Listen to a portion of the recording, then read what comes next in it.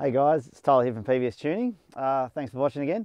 Look, I've got we've just tuned our first 2022 BRZ. We've done a lot of individual tuning like 98 and straight E85, but this is the first customer kit. We did it to our BRZ first just to do all the testing, but this is our first customer kit on, now this is obviously an NA one, this one, it's not turboed. So the car is pretty, like it's virtually standard, very, very basic mods. We've got our flex tune kit, very nice plug and play one as well. So it is a lot more simplified than the old kit. We don't have to make up little fittings, and it comes with a nice mounting bracket and everything. It's a lot more it's well thought out, this one, compared to the old one in some ways. But the mods on the car, honestly, they've got a drop-in HKS panel filter. All these parts were through RaceFix. It's just easy. They've always got them on the shelf.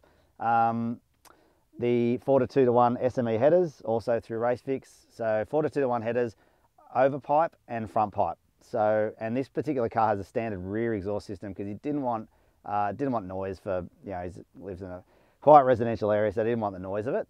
But this guy does a hell of a lot of track days, so hence why he was really hanging out for the E85 side of it. So, yeah, it went so well. It tuned up great. Once, because we'd already done the 98 tune, all I had to do was do a quick run over and make sure everything was fine. And then the flex tune, it's got a lot more tunable features than the old 2-litre setup. The ECU design or the patch maps are a little more user-friendly, and they're a little bit more, you've got a little bit more control in a few areas with individual fueling maps and time maps that are a little bit nicer. So yeah, the whole thing came together fantastic. So really, really happy with it. So we'll pop over to the screen and I'll just show you the difference in the two tunes.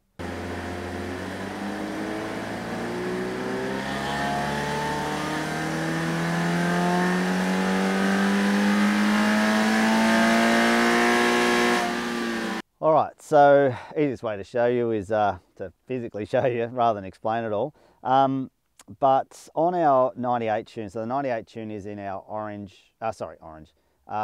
our purple dotted line there. I'm a little bit colorblind, so forgive me.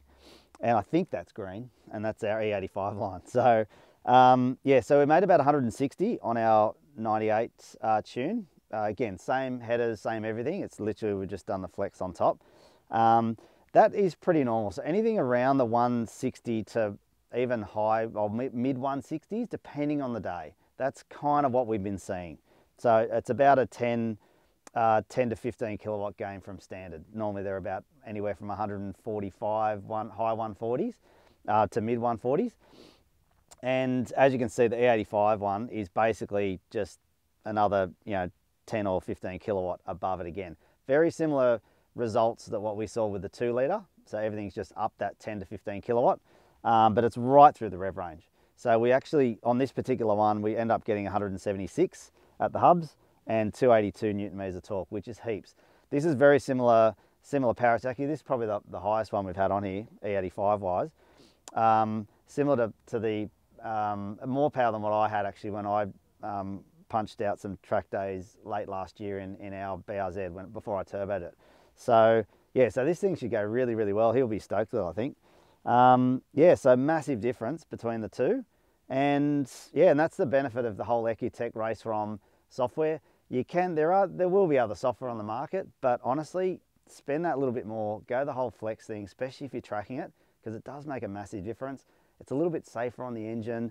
Everything just feels a little livelier. So, and it does generate a lap time. So we've tested this, and there'd have to be 3/4 of a second a lap in it, I think. So yeah, no, really happy with the results, and I think the customer is going to be stoked. So yeah, we'll keep you informed with some more customer cars coming through. But honestly, any questions about parts, you can contact Alec at RaceFix parts, or you can always give us a buzz for some advice as well. And yeah, got any questions, give us a call. All right, thanks for watching.